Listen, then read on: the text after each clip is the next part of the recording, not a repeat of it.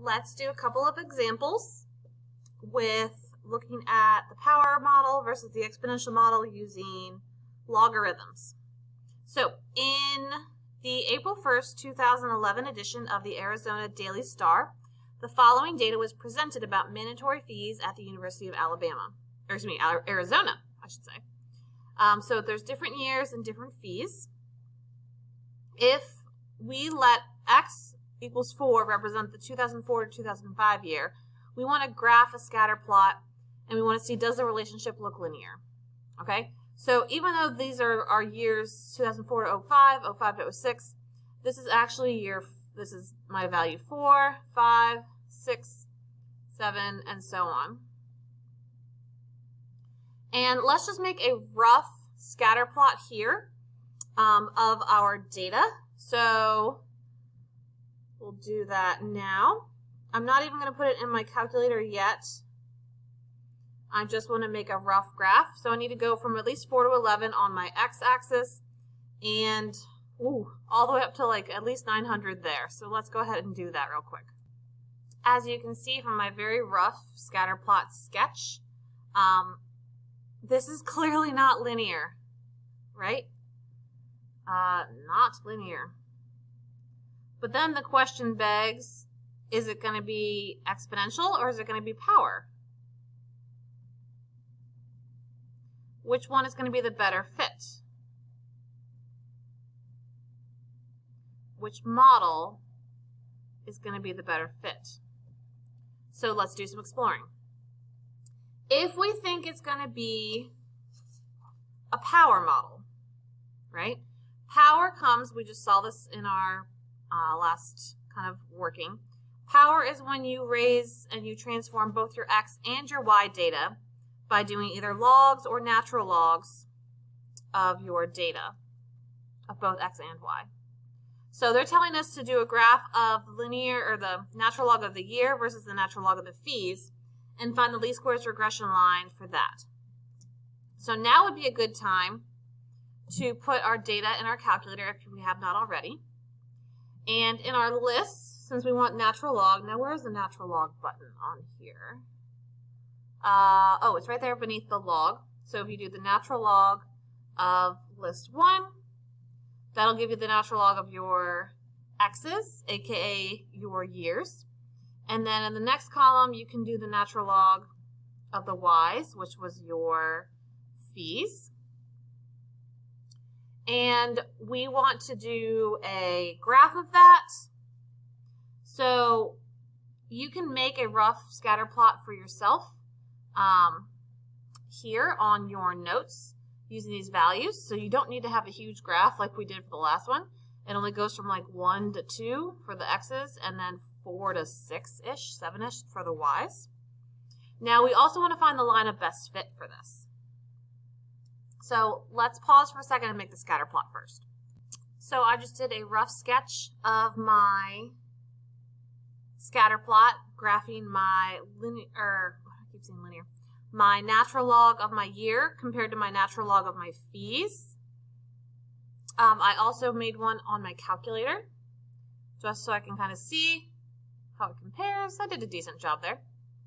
Now we want to find the least squares regression line, and we want to make sure we note the value of R. So it's been a minute since we talked about R. So if we go to Stat, and we go to Tests, and you go to linreg t-test down at the bottom, remember we're using our transform data, which is in the 3rd and the 4th lists. And we go down to Calculate.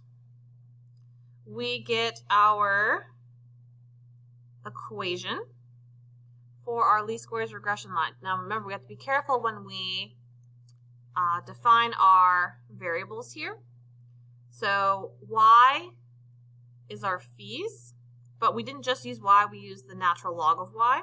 So it's going to be ln of my fees, don't forget your hat, equals 1.05 plus 2.26 times the natural log of my x, which in this case was my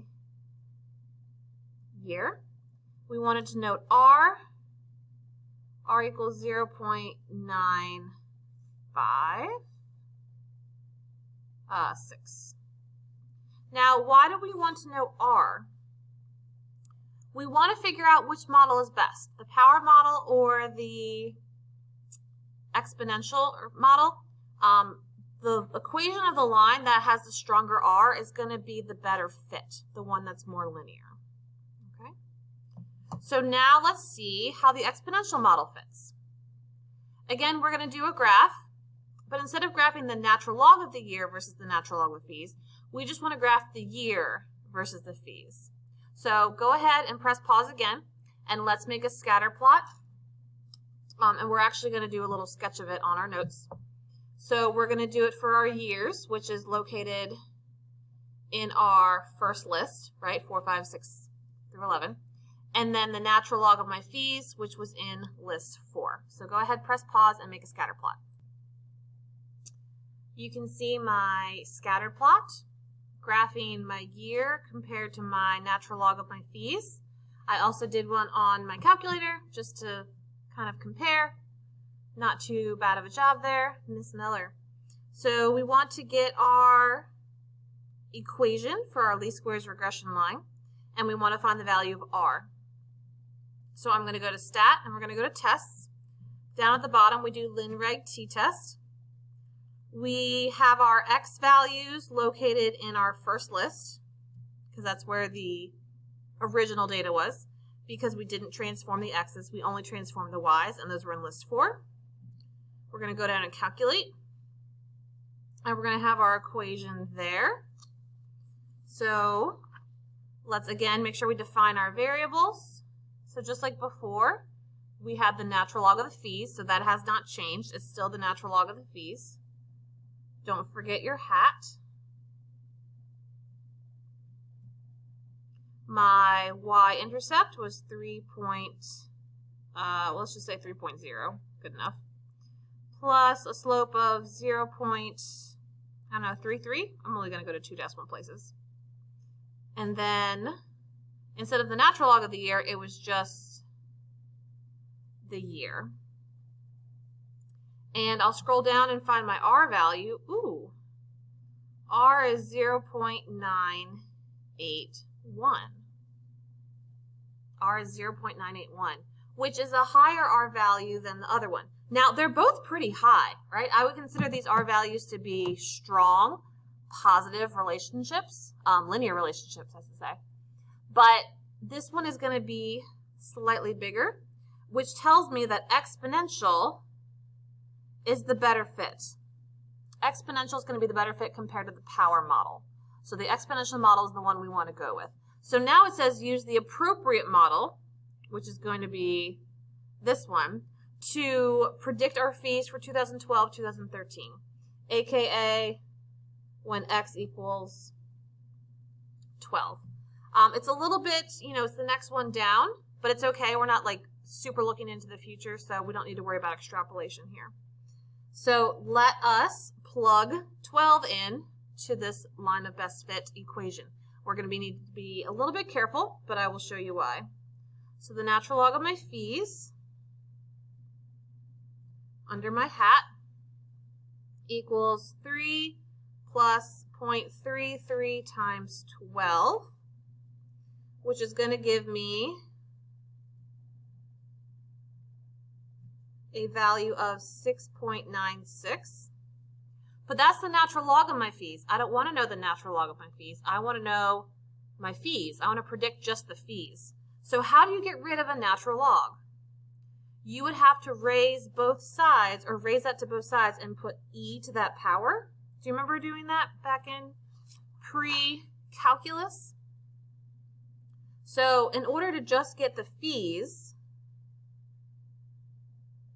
we would need to do e to the 6.96 power.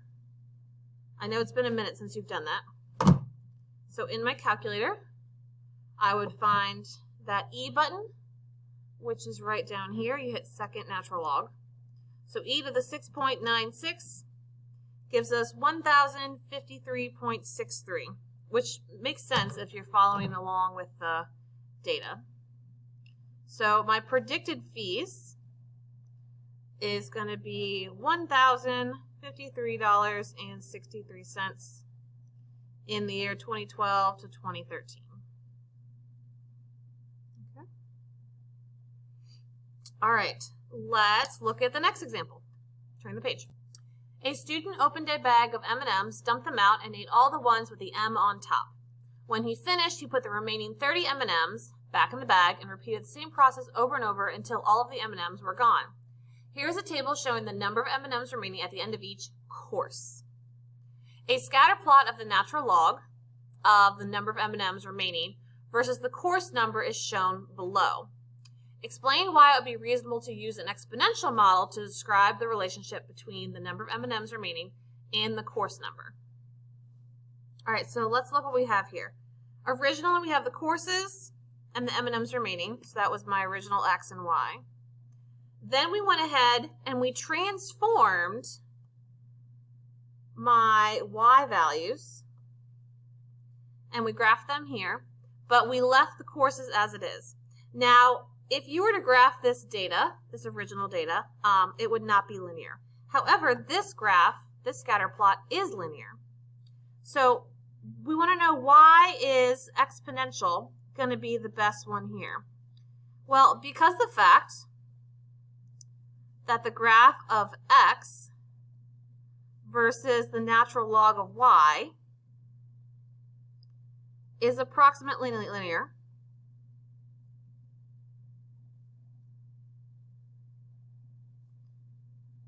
We know that the exponential model is the best fit.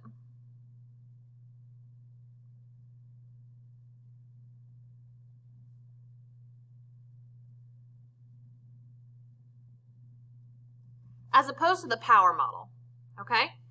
Power is when you have to transform both of the data to make it linear, but this data is already linear, so we know exponential is going to be best. And that's because we're graphing X compared to the natural log of Y. Now, this computer output from a linear regression analysis on the transformed data is shown below. So this data came from this transformed data, okay? We want to give the equation of the least squares regression line defining any variables you use. So remember where your important stuff is, right? Your important stuff is going to go right here. The top one is your y-intercept. The bottom one is your slope. Now, because my data has been transformed, we have the natural log of my remaining M&Ms